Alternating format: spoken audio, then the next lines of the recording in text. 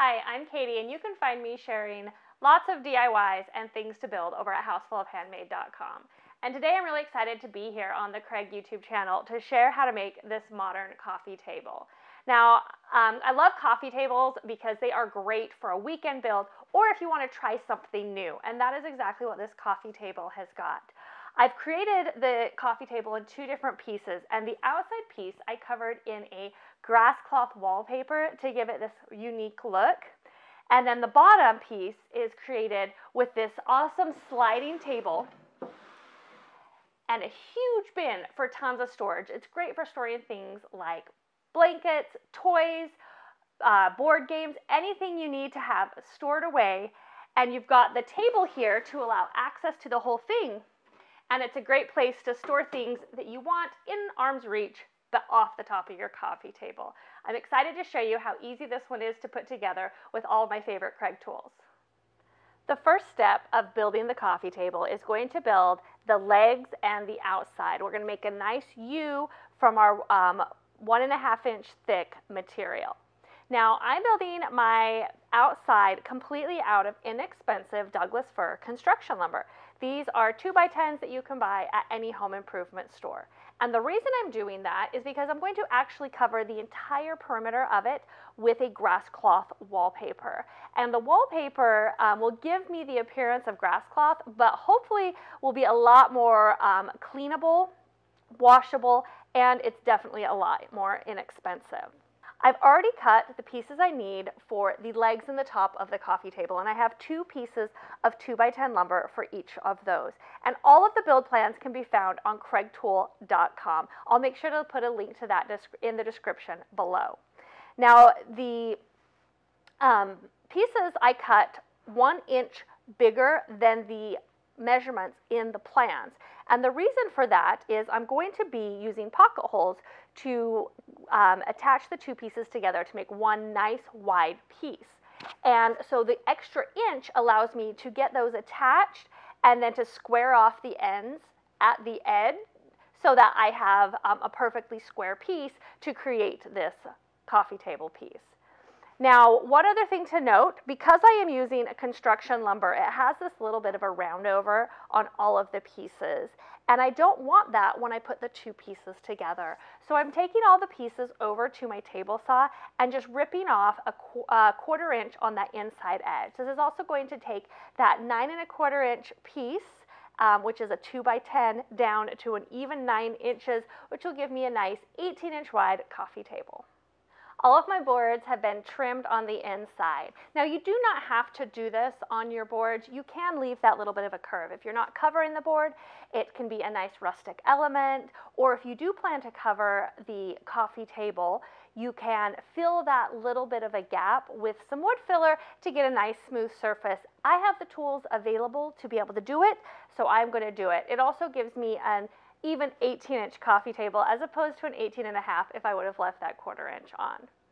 But now to attach these 2 boards together, I'm going to add pocket holes to the inside edge of 1 board in each set and then attach the 2 pieces together with wood glue and 2.5 inch pocket hole screws, since we are working with 1.5 inch thick material. Now, you could just glue these together. I'm going to do it with pocket holes because I don't have enough clamps to let everything be held together while the glue dries, and the pocket holes are a really great way to get that nice tight seam without having to have a lot of clamps on hand. All of the boards are prepped and we're ready to assemble them. So the leg boards, I'm going to be adding pocket holes again for 1.5 inch thick material on the one side, and then we just attach it to the other side to create a giant U. And this will be the legs and the top of the coffee table. The exterior of the coffee table is done, and this thing is going to be so nice and sturdy. So it's ready for the glue to dry, and then I'm going to give it a nice sanding, and I'm also going to curve over the edges here. I'm just going to do it with my sander, starting with a really nice low grit, so like a 40 grit sandpaper with my orbital sander, to just give it a little bit of a curve so that the wallpaper will cover over nice and easy. The outside is completely sanded, and I'm going to attach the wallpaper to it. Now, to be honest, I've never done this before. I'm kind of just winging it. So I've finished the sanding up to 150 grit, and to make sure that there's no dust left on it, I'm going to start by using a tack cloth, and the tack cloth just helps to pick up any fine sandpaper residue that is still on your project, and it's great to use before you do any kind of finishing. Next up, I'm going to be applying the wallpaper.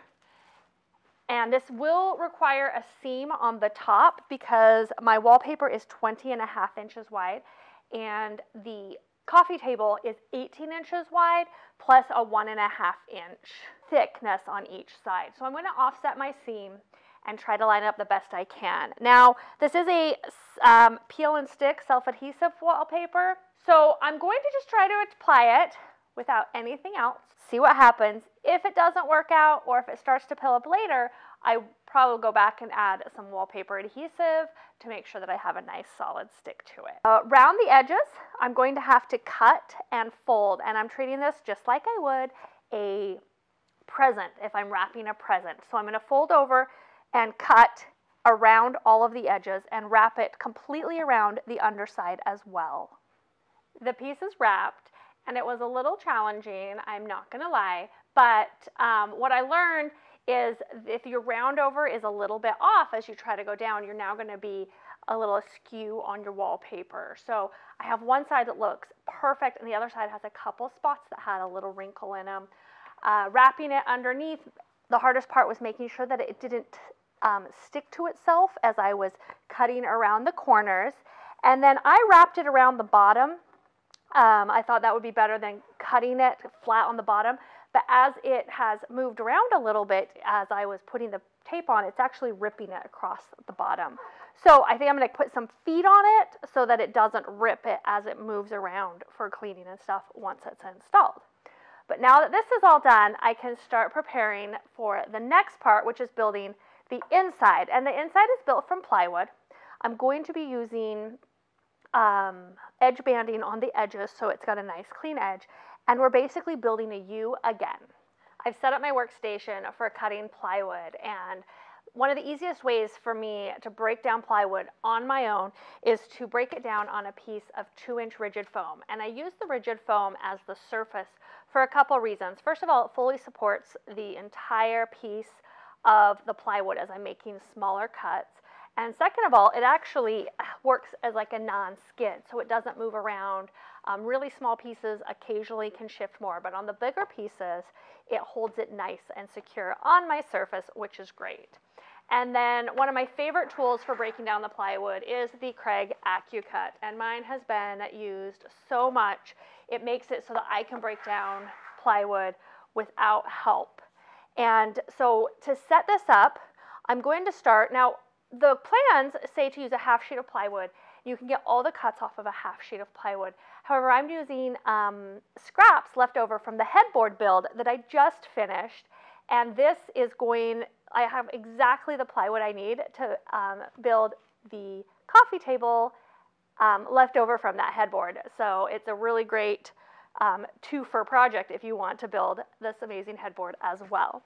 So I'm going to be measuring out, and I'm going to do my cross cuts first, and these are the measurements that I took based off of the actual build, which mine are just a 1/16 inch bigger than 45, which is what it calls for. So I'm going to cut the pieces in half, and then I will rip them lengthwise, 1 for the bottom and 2 for the sides.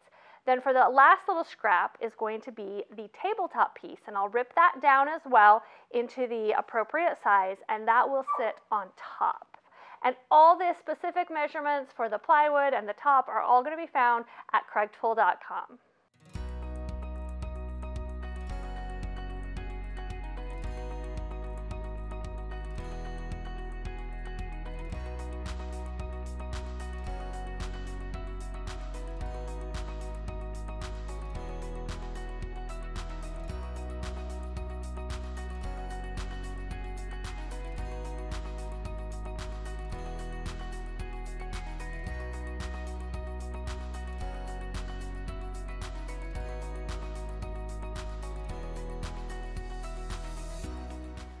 The storage piece for the coffee table is all done, and I have added edge banding to all 4 edges of my shelf piece. Now my shelf piece ended up being a little bit shorter than planned. I had a miscut on it, and it's supposed to be 17 inches wide by 22 inches long. And I accidentally cut it 16 inches wide by 22 inches long, so I have shifted around, so now I'm 17 by 16. It'll still give me a nice shelf that I can move around, and I'll just have more access to my storage. I just did not want to cut a whole new sheet of plywood for one piece that was this small. So that is going to be a little bit different. I'm going to sand, stain, finish, however I'm going to finish the base pieces, and then we'll be back tomorrow to attach them to the top piece. The 2 pieces are finished, and I am ready to attach them together. Now I've placed a quilt on my table so that I don't damage this wallpaper as I maneuver it around, and I've got the pocket holes that have already been drilled in the sides and the bottom of my side pieces. I'm going to be using 1 1/4 inch pocket hole screws to attach this centered in between the center piece. Now the great part about the pocket hole system by Kreg is that you do not require glue to hold it together. So where I'm not going to be putting glue on top of my wallpaper, I can still attach this plywood piece inside, and it'll be nice and secure. Also, while attaching it, I'm going to use my multi-mark tool. Now this tool is super handy for making sure things are perfectly centered. So I can make sure that I have the exact same reveal on both sides of the plywood piece when I attach it to the big piece, even though my plywood, which is technically shy of 3/4 of an inch, isn't going to give me a perfect 1 inch difference. I can use this to make sure that the difference is exactly the same.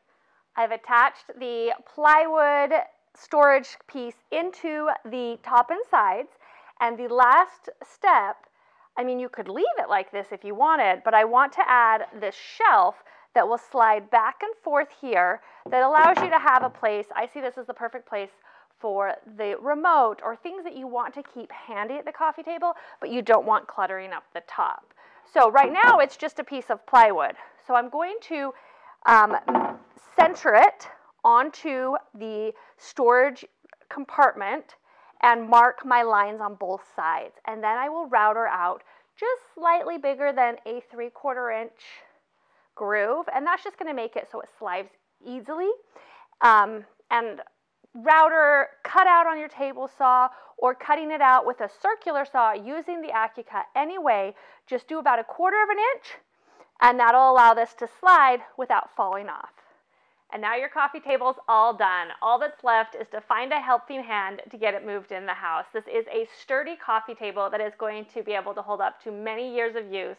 And I love the large storage bin.